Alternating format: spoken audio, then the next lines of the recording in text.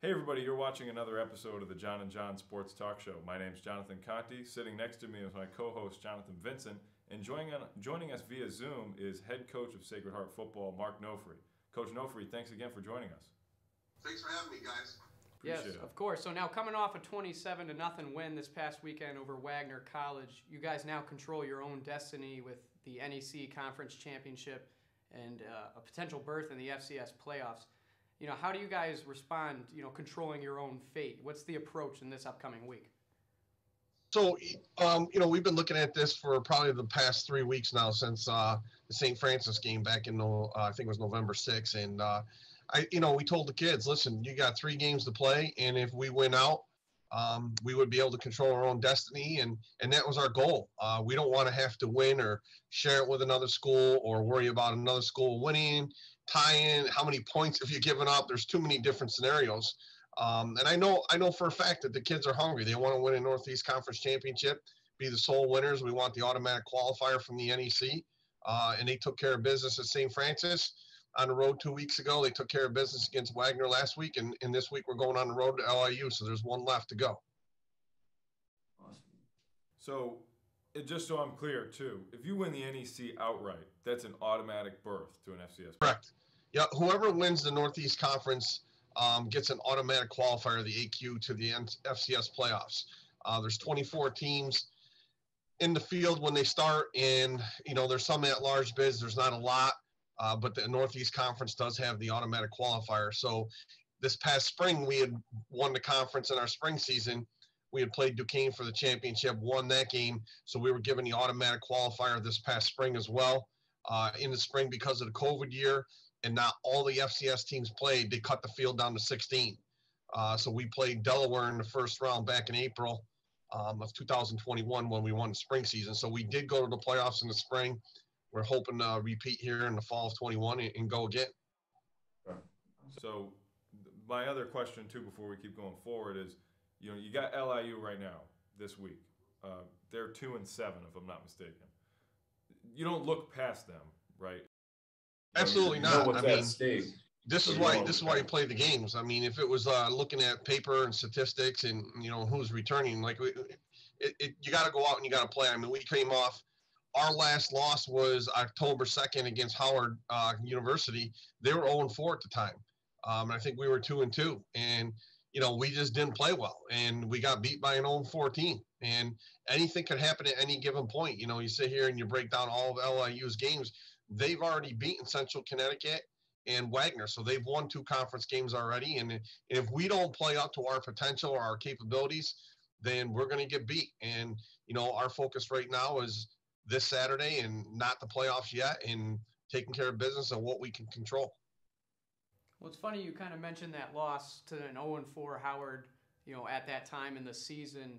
How do you guys prevent, how do you guys speak to the players, especially? Because at a young age, it's hard to not look at the team that you're playing right in the moment if you know that there's so much going on past. How do you guys as coaches really get that message across to the players that this is the game that we're focused on, nothing? I got a very senior-oriented team. I have a lot of graduate students that are returning for their 5th years. I have a lot of seniors that are true seniors this year, and they're hungry, and they understand. I mean, they're mature. They get it. They didn't play well down at Howard, and we were a different team back then, I think. When they know there's a championship on the line and they know they have to win the game, I think they're pretty hungry, and they know what the task is standing at, right in front of them. And they don't want to get into the scenarios, what if, Sharon. They want to take care of business, and their focus right now is LIU, from the weight room to the film room to the practice field. Everything we do this week, starting yesterday at noon when we came together again, is all focused towards LIU, and that's the only thing you can do. Awesome. Yeah, no, so, Coach, you're a 7-3 football team on the season so far, averaging 18 points per game on the offensive side, but only allowing 14 points per game on the defensive side. Is the defense setting the tone for everybody else, or are the stats, not showing justice for you guys over on the offensive side as well? I will say the defense has been playing really well the last 4 games. They pitched the shutout this past week. They're really, really coming into their own, and they're playing hard. They're playing, physical with that chip on their shoulder. Offensively, we've been racking up yards. It doesn't do it justice because we had 2 turnovers in the red zone this past week. versus Wagner, and one on the 7-yard line and one on the 12. We had 2 turnovers in the red zone versus St. Francis. We get going and then we get down there or there's a 15-yard penalty. So we've been moving the ball up and down the field, but I think we are shooting ourselves in the foot in playing that game within ourselves. We talk about it all the time, and I've talked to the kids. I think if we play up to our capabilities, there's nobody in the conference that can beat us but ourselves. And, the last 2 weeks has been a little disappointing with the penalties and the turnovers, but there's still high-powered offense. I have 2 of the best running backs in the country, Julius Chestnut and Malik Grant. I got a quarterback that's seasoned in Marquez McCray. I got 3 out of 5 of my offensive linemen are either seniors or grad students. I got a tight end that's a 6-year in Ed Cudahy. And I got Rob Denoda, Nassim Brantley, and Kenny Womack on the outside. So there's weapons there. Like I said, they have a lot of talent. We just haven't played well on that side of the ball the last couple of weeks. But, when the time comes and they need to score or they may make a big play, they do it. So it's kind of a little bit of each. I think they have more in them, and I think we're better than what we've showed. And if we cut down on the mistakes that we make, that will be even better on that side of the ball. I do have one more question kind of pertaining to this season and everything going on. I know you just mentioned Julius Chestnut and Malik Grant. How those 2 work together? It seems, Julius Chestnut goes down with injury earlier in the year, comes back, rushes for over 100 yards. Malik Grant is a Walter Camp Award finalist down the stretch. Is there any problems between the 2, or do they understand their roles in helping the team win? They're 2 of the most outstanding people you've ever met. They're probably best friends. They hang out together. They room together on the road. They're watching film together. They lift together. They know their roles. They know that they're both 2 dynamic football players, and they're even better people off the field. It's been great having them both healthy the last 2 weeks. I think, Julius is still knocking some of the rust off. But let me tell you something. When Julius went down the first game of the season, we had to play 8 more games without him. You talk about a person stepping up and taking the brunt of everything and carrying his team. Malik Grant's rushed over, he's rushed for, I think, close to 1,200 yards right now. And that's only in, 8 games or 9 games. He only took 6 or 7 carries the first game. But he's been doing outstanding work for us. And he's proven to everybody that, again, he's going to lead the conference in rushing. I think he's 3rd nationally in the FCS.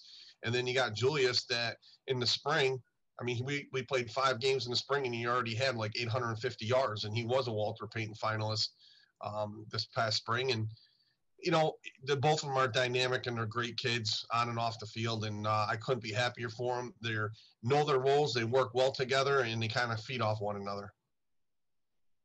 Awesome.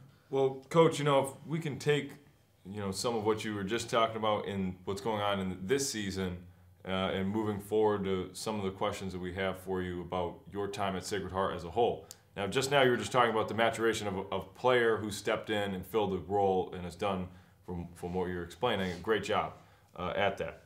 Now, you've been at Sacred Heart since '94. I'm curious to know, what has it been like to be a part of the program's maturation process as a whole for the program, not obviously just the one player like you were talking about, but talking about Sacred Heart as a whole? What's that maturation process been like from '94 to now, and what your experience has been like, watching, football at Sacred Heart grow?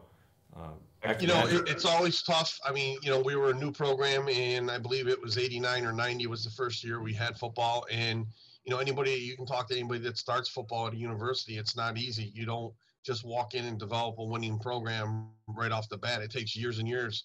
And you need a lot of people to buy in, and you need a lot of people to help you off the field. I go back and I look at the transition from Division II to Division I AA, and where we were, what we've become, and how we've grown and changed as a university since then. When I got here, half the buildings weren't even here. And you go back and you look at, then the NEC went to, a limited scholarship role, and some of the scholarship issues that we had in the past, we don't have right now. And the budgets, when you're building a football program, you have, number one, you got to get the players that you want, and the players that buy into your culture and your beliefs and how you want to build a football team. And second, you got to have, obviously, great coaches. My assistant coaches are outstanding. They work their butts off at recruiting and coaching and teaching these kids. They have to develop the same philosophy or believe in your vision and what you're preaching, and they do. We're all on the same page. But most importantly, you need the support from the university. Our administration has been great. You go look and you see where we were 10, 15 years ago in terms of a budget and staffing, recruiting, scholarships, facilities. That's all changed. It takes time. I understand that, and people sometimes don't want to hear it takes time, but it does, and you need that support from the university. I can't tell you how much the school supports us in terms of admissions and financial aid and student life, and the budget director and the senior VP, the athletic director, the president, the student athlete academic center. I mean, you got to get everybody on the same page, and everybody's got to be pulling in the right direction for you to be successful. And we've had that support, and I think that's why we've been successful, is the people behind the scenes that makes this place so great. And I couldn't be happier. And now, I mean, we've kind of outgrown some of our facilities. I mean, our stadium only seats 4,000 people, and Duquesne game October 26th, we had 7,400 people here. In the last, we've been bringing quite a few. I think we've been averaging anywhere from 4,000 to 5,000 fans every game that we've had at home, and we've had 6 home games so far. So, like I said, it's been great, and I think the process doesn't happen overnight, and it takes time. The university understands that. As coaches, sometimes you don't want to hear it takes time, and you're not built that way, and you're not structured that way to be patient. You want to win now, but our school's done a great job in the last 10, 15 years to provide us with the resources that we need to be good. That's awesome. Well, I'm just so glad that you mentioned everything behind the scenes as well, because that's one of our biggest things when we talk to coaches is, it's not just the aspect of what happens on the field, the players on the field, but everybody that's involved, the athletic directors, strength and conditioning coaches, everybody that kind of helps out. So it's pretty ironic that you mentioned some of that information. Now, I do want to ask you, since becoming the head coach back in 2012, how has your coaching philosophy changed? Does it change with the new recruits you bring in? Or are you one philosophy, you come in, you play a certain way? Or, do you change over time? My philosophy as a program and how I want to build it has never changed from day one. I want tough, hard-nosed, gritty, blue-collar type kids that maybe somebody didn't want because they were an inch too short or a step too slow, and get them here. And I will still say this to no end, that I have the best assistant coaches that work with kids that develop into great football players. I have one of the best strength and conditioning coaches in Chris Fee. And if you look at some of these kids when they come in as freshmen, and then you see where they are their junior, senior year and how much they developed. I mean, I want blue-collar, hard-nosed kids that play with that chip on their shoulder. And, it does me no good to go get a kid that, is off the charts. He's a 3-star kid. He's got all the ability in the world, but he doesn't fit our culture.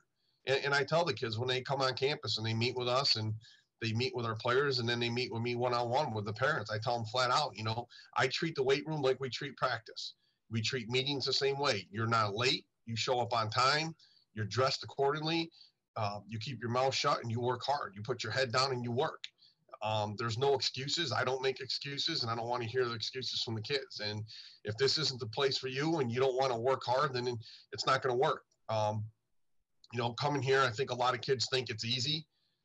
It's easy to win championships. It's easy to walk into a winning program. It's not, because now you're getting 45 to 50 freshmen every year that you have to weed out the ones that aren't buying into what you believe and what your program's about.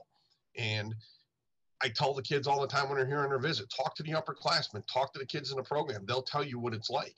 And you have to figure out for yourself if this is the kind of program you want to be a part of. Scheme-wise, offensively and defensively, you make minor tweaks every year based on your personnel, who you got coming back, who you don't, what role do they fit or what role do they play. But we've pretty much been the same since 2013. We do tweak things on both sides of the ball and special teams, but we have to find the right kid, and that's the biggest thing. Us as coaches and as a staff, we have to find the right kid that we want to be a part of this program. When they come up for an official visit, they meet with me for half an hour with their parents. They have a one-on-one individual meeting with my strength coach, and he tells them the expectations. They watch film for probably 45 minutes to an hour with the position coach or the coordinator, because we want to see how football smart are they, We want to know, what are they? I want kids that are football junkies. I want kids that love football. They don't just play it because it's the cool thing to do or because they're good at it. I want kids that want to watch film. They want to work hard. They want to be around us, and they want to talk ball. And again, if you're a good high school football player and you're willing to work and you have some ability or some talent and you come here, we'll develop you into an even better one when you leave. And, I believe in that. I'm going to stick by that. We've won 4 NEC championships in 10 years. And if we win this weekend, that will be 5 in 10 years. So hopefully it works out. And I think what we're doing and the kids that we're finding, that my assistant coaches are finding and molding them and shaping them to what we do offensively and defensively has worked out perfect. And I think it's a tribute to them. Wow. I mean, I'm almost. 5 and 10 is great. Yeah. No, I mean, one, that answer was amazing. I just want to say, this is something John and I have been talking about. You almost took a question off of our thing. And it pertained to the fact that, I've read one of your interviews and it said how, you're not looking for the strongest, the biggest, the fastest. I mean, having those is great, but you want a kid who's going to come in and be a program builder. And to hear you say how important that is, it just, I don't know, that blows my mind. Yeah. And you talked about it so in depth. We do talk about it sometimes, like, okay, well, why wouldn't you take this kid? He's all state, he's all this, he's leading. Well, he probably doesn't, it's not that I don't want to take him. If he doesn't fit who we are and what we do, we're only going to have problems when we get here. Like, if you get a kid that's so talented, but he's always complaining about injury, he's always got an excuse why, he's not going to class, or why he didn't, the teacher's, out to get me, he's late to the weight room, he doesn't watch film on his own, he doesn't come to, like, those things are just problems. And you don't want that. You want the least amount of headaches as possible when you're running a program. I mean, I have 158 kids on the team. It's easy to run a practice with 158 kids on the field. It becomes now the weight room. How many kids can be in the weight room at one time? Are we lifting? What kind of groups are we lifting in? Okay, how many kids got to go to study hall? Because there's no classroom on campus that can hold 158 kids for study hall. When we go to the training room, they can't accommodate 158 kids, so now you got to go and shift. So there's a lot of moving parts that you have to think about. And the last thing you want is kids that are showing up late or just doing it to get by. Like, that's not going to cut it. And when you can get more people involved that have your same vision and your philosophy, you're going to be successful. It's huge that we're getting this information from you. First of all, because these are great things for anybody that's listening to paying attention to. Any coaches that are out there that are watching that are trying to get their notebooks out and take some notes on what you're putting down is great. I myself am also a football coach too here at Nichols College, so I'm working the defensive side of the ball. So I'm taking a bunch of notes from you right now as we're talking. There have been great things in terms of helping establish the culture and what the expectation is as a program. So that's great. John, you have another question? Yeah, one of those things, especially talking about those kids that you're bringing, how important has discipline been for your program? Like, for us, we've seen a lot of football, been on a couple teams, college football as well. We've seen teams that are disciplined and teams that aren't disciplined. How important, if that's even something that you guys really focus on, but how important is discipline for you guys to go out there, to play together as a team, one unit? Is that something you guys preach over at? We do. We have a big thing here that we hold kids accountable. 100 to 0. You go 100 miles an hour, give us 100% with 0 excuses, and we don't want to hear it. And quite honestly, I don't want to hear it. And if we're holding kids accountable, and we go back and let's say we have a bad week, we play bad on Saturday, and we lose the game on Sunday. I'll list. I'll call them right out in the team meeting. Okay, this is what we did this week. Okay, does it transform? How many kids were late to study hall? How many kids missed their treatment? How many kids were late to lift? Like, those things all play into a fact of what you do on the field and off the field. And for the kids that can't buy in and do things that we ask them to do, then after a while we just cut them loose, and they're not going to be a part of it. But you have to be disciplined. We talk about it all the time, but you try and hold them accountable. Again, the last 2 weeks we haven't been very disciplined on the field. I think we've had 7 penalties this past week, and the last week prior to that, I think we were at 8. I'd like to keep it under 4. So we haven't played that well in terms of discipline, but we do hold the kids accountable about what they do off the field to translate on the field. And again, it's about the culture you built and what you want. And my strength coach is my right-hand man when it comes to discipline. The coaches all understand that. They buy in. They want the same thing that him and I want. And like I said, with a staff of 11 and then my strength coach, we're all preaching the same thing. It's a lot easier when everybody believes it and sees it.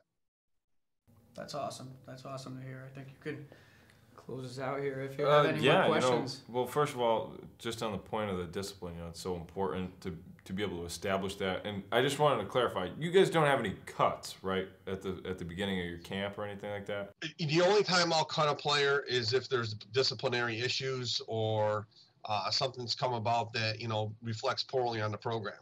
I tell kids all the time, and you'll hear me say it, the logo never comes off. When you wear your hoodie and your travel gear and your T-shirt, everything says shoot football on it. When you wear it somewhere, the logo never comes off, and we try and teach the kids all the time. Wherever you are, whether you're home at Christmas or summer, or whether you're on campus or you're out on a Friday, Saturday night and you get in trouble, it not only reflects, your family at home and your mom and dad and your brothers and sisters, but it also reflects the shoe football family. And that's why I tell them for 4 years that you're here, you're part of the shoe football family. And when you get in trouble, it says in the newspaper or on the website or social media, Sacred Heart football player. And the logo never comes off. Whether you're wearing that hoodie or not, you're still a shoe football player. And we try and instill to them that means something and that you reflect who we are and what we do here. And if a kid, doesn't do what he's asked or has represented the program in a bad way, chances are we'll be cutting them. But I don't sit here and say, I'm going to cut 30 kids this year from the team because I don't think they're very good. Unless there's disciplinary problems or they do something to embarrass the program, they're okay. That's a great point. Yeah, no, I think that's really great. I think, honestly, my last question, it kind of pertains to the football side of things. With SHU, how many scholarships are you guys able to give? I know a Division I AA school. How are you guys, how many can you give out yearly? How does that stuff work? So the Northeast Conference is an FCS conference. Obviously, we have only the NEC rules. You can't go more than 45 athletic grant and aids. So you can have a max of 45 athletic grant and aids if you're a Northeast Conference team. And so far, we weren't up to speed. We were in the mid to low 30s for a few years there. Just recently, we've got up to 41. So most of the schools in the NEC have between 39 and 45. I think we're right around 41 or 40 point something right now when you calculate it all out. But you can't go beyond 45. And, most schools, like I said, are between 39 and 45. Not too bad. Awesome. Yeah, no, not bad at all. Well, Coach Nofri, we appreciate you again sitting down with us, able to give us a plethora of information. Yes. Obviously for my own selfish reasons, so I've learned so much. So we appreciate that and you sitting down here and giving us. Thanks, guys. Thanks for having me. And anything I can do to help, if you need me to be on again sometime later down the road or any of my guys, I got some pretty good players that will do a great job on the interviews for you. Awesome. That'd be great. Thank you very much, great. Coach. Thank you again. Thank you very much for coming on to Yeah, JV, just reach out to me and I can take care of you with a player if you want, whenever. Ladies and gentlemen, you've watched another episode of the Jon and Jon Sports Talk Show here at Nichols College.